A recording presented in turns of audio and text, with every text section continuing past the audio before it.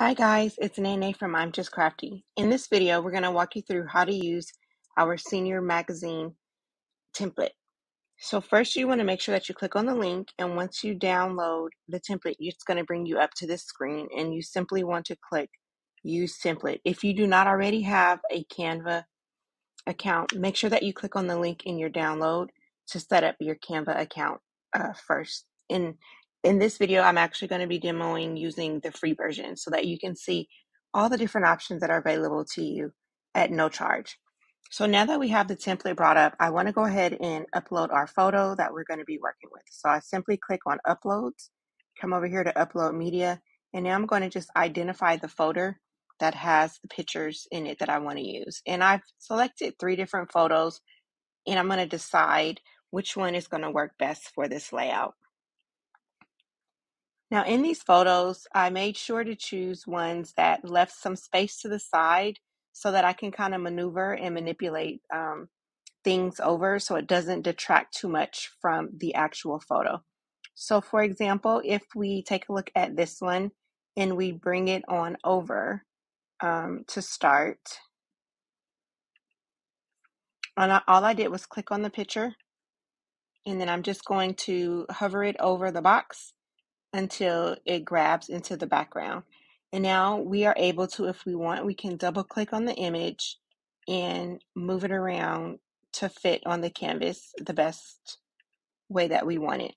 And I actually kind of like that because now you can see some of her face, and then we can still take a look at the different elements in this document.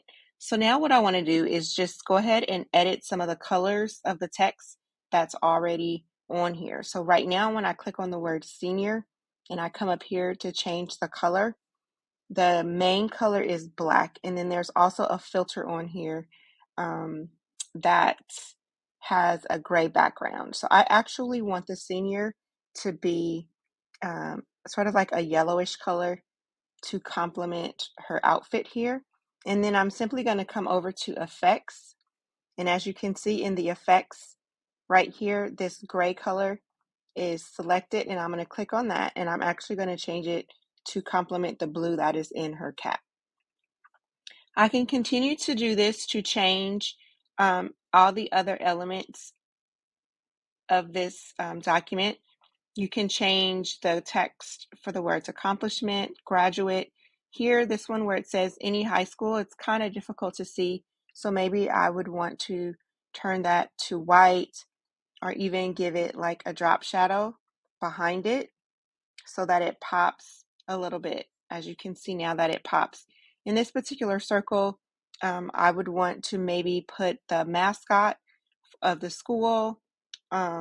Maybe I could even adjust the text a little bit so that it fits more seamlessly in the picture. I could even resize the first and last name so that it's not directly over her face.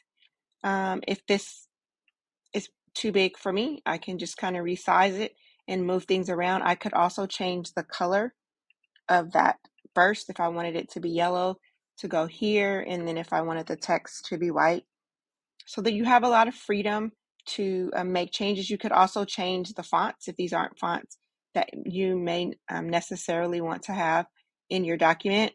And under here, under accomplishments, just simply come over to the text and click body text, and here you can add other additional information, or if you don't want accomplishments, you can simply delete it altogether.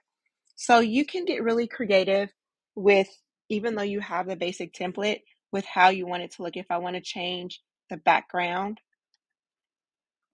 click on the background, and I want that background to be yellow as well.